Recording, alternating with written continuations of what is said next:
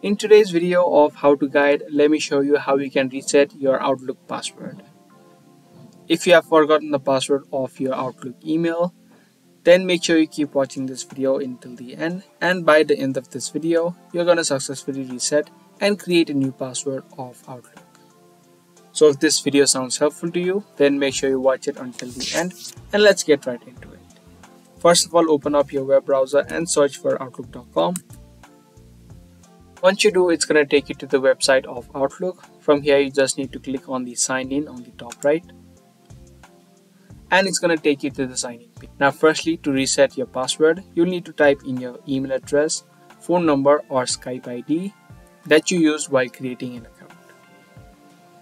So once you have typed in either of these information, click on next. Now if you have added in a backup email or your phone number is added to your Outlook, you can see an option called email. If you have added in a reset email or a backup email, or it's going to send you a code on your phone number. So you just need to click on email or code. If you don't have any of these information, you can click on the forgot password option. Again, it's going to ask you to reset your email or receive a code through your phone number. Again, if you haven't added in those, you can click on I don't have any of these. And here you need to add in an external email from where they can contact you. For those people who have added in the recovery email or the phone number, type in the email and click on get code, and a code will be sent to the email address that is linked, or it will be sent to your phone number. So just enter in the code that has been sent and then click on next. After that is done, it's going to take you to a section where you can now create a password.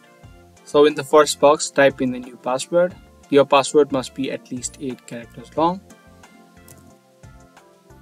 And in the second box, again repeat the password.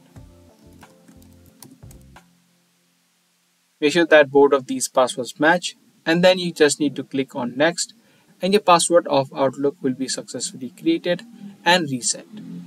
Now you can again open up Outlook and use the new password that you just created. So that was the exact video on resetting your Outlook password. I hope this video was helpful to you. If it was, be sure to let us know by giving this video a thumbs up. I'll see you guys in the next video. Thanks for watching.